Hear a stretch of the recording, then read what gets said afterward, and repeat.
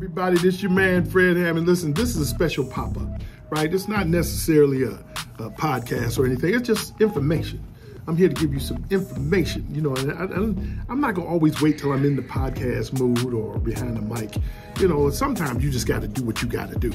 And so with this in mind, here's what's going on. I'm here at the warehouse with a room full of staff members, and we're writing a special project to film and whatnot. And this special conversation came up with Marcus and Keith and I, Keith State and Marcus Cole and I, about, you know, what is the difference between us and our generation coming up? Why was it so difficult for us to learn music? And why is it so easy for this generation to learn music? So I just want to let you in on this conversation quick. We just turned the cameras on. We didn't even have no cameras. We just turned the phones on and whatnot. So listen, once again, do me a favor. Hit the like and subscribe button, all right? You know, to let you know when I'm up doing something. Some days it's gonna be real neat, and some days it ain't gonna be neat. Some days it's just gonna be me, just like this, okay? You know, send it, share it, like it, you know, and I'm gonna keep giving you some amazing content. Also, I found a bunch of hard drives and CDs and DAT tapes in my closet. And I'm gonna share one of those with you today, all right? So let's get in on this conversation, all right? And I'll see you in a minute. But before we get into that, let me let you know that during the holidays, we got you covered. That's right. The Worship Live Tour is coming to a city near you with yours truly, Uncle Fred, my man Donnie McClurkin, Hezekiah Walker, Dee Dee Hattie, Bashan Mitchell, Todd Delaney, Anthony Brown. Oh, you don't want to miss this. And my dog, James Fortune. We got you for the holidays, so come on out. Worship Live Holiday Tour is coming your way. Now let's get into it. Hey family, listen, I am in here today with the family. All right, yeah, we got everybody, you know, up in here. Yep, you see us. And we're doing it kind of crude today because I didn't want to miss this. We're having a great conversation. I'm upgrading this computer right here. And this is, you know, this is the Fred Hammond, my journey. Yeah, and it don't look like everybody else. You know, I don't have a microphone right here. I don't do that. We're doing something different on this one. But here's the deal. We're talking about why do kids seem like they got it, you know, they get it so quick today. And then I want to play for you a lost reel. That's right, I found a bunch of hard drives with nothing but music and videos on it. And I'm gonna play one song for you, then I'm gonna have you come back.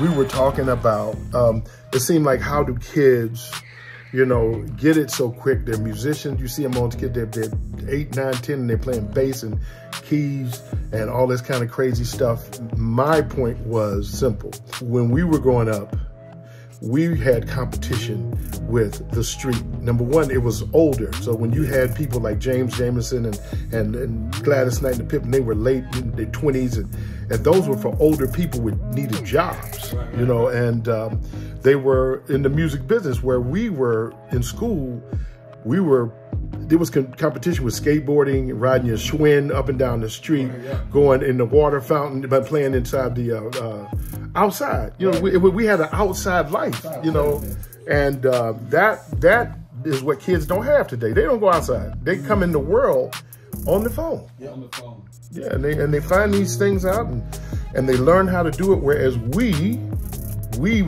was busy being on Little League football.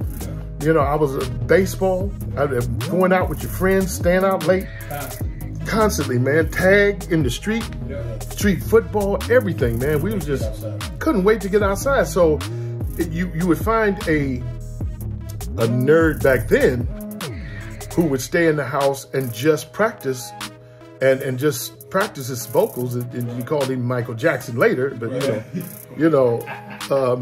or somebody. But most of us, we had the street that was the competition. So we didn't learn music. To learn the piano, to sit at the piano was a torture. Like, honestly, it's like, man, I could be your friend. You hear your friends out there, and you gotta sit down, down, down, down, down, down, down, down, down, down, down. And man, you feel like, oh man, this is torture. You didn't know, man, I'm gonna need this for later. Yeah. You know, but that was the vibe. No idea. You had no idea back then that you needed that. Now kids are introduced to technology much earlier on because everything's on the phone. Yeah. Yep. You can track on the phone. Yep. I got a nephew, Jameson, who just at a young age just learned Fruity Loop. I mean, you name it, just so much stuff and producing dope music at an early age, and it's easy to do. Yeah. It's just, you know what I'm saying? And then the singing. But think about this too, though, Fred, is that the stuff that y'all laid down caught the ear of a younger generation, and they perfected that. Yep. And so each generation kind of set up the next generation to become like, think of how these kids sing now. Yep. It's like in our day, like the most dopest run you could probably do is Yeah. You know what I'm saying? And then in our day it was and I can do that. You did that? You can sing. But now it's much more complicated because because of what the previous generation really laid down. Right. Because we had Charlie. Yeah. You know what I'm saying? Yeah, we had Stevie, we had Donnie, Charlie, and Uncle Rance. Yeah, exactly. Right. So we took it to another level too. But yeah. But even in that, man, it's like, you know,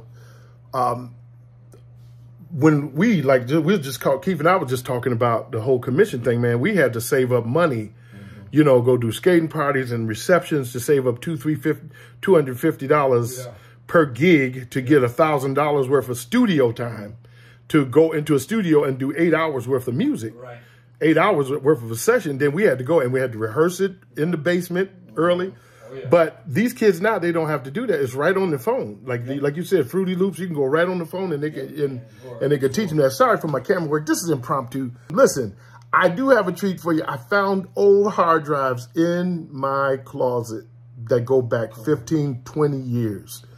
Hard drive, just videos and music. So what I want to do now is I'm going to play you, some of y'all probably seen this, but I'm going to play you an episode, all right, of Warehouse Worship. I'm going to play you a song from that and let it bless you.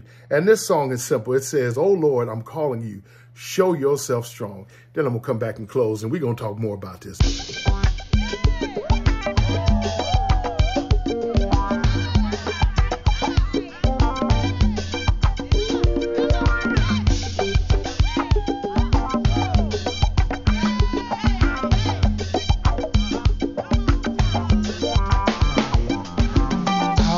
The dust, we're now rising up and we say, "Lord, we're calling you, show yourself strong." Unending source, you provided before.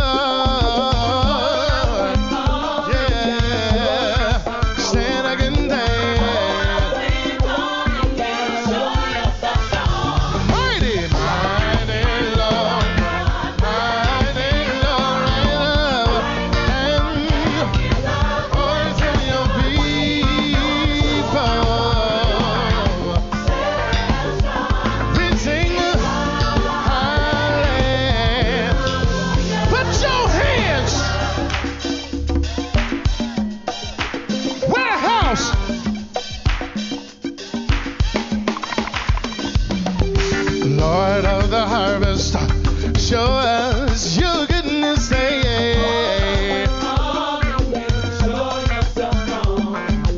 restore the years.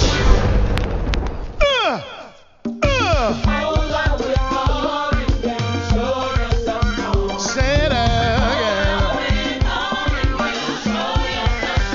Say, mighty Lord, right ahead you. Whoa.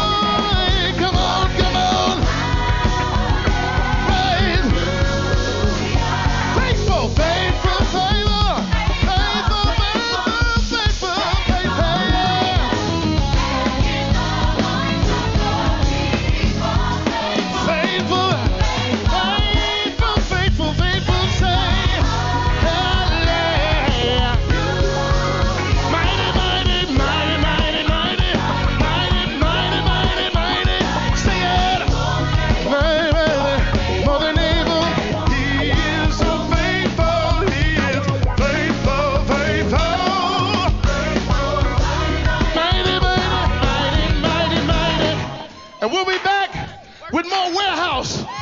Mighty, mighty.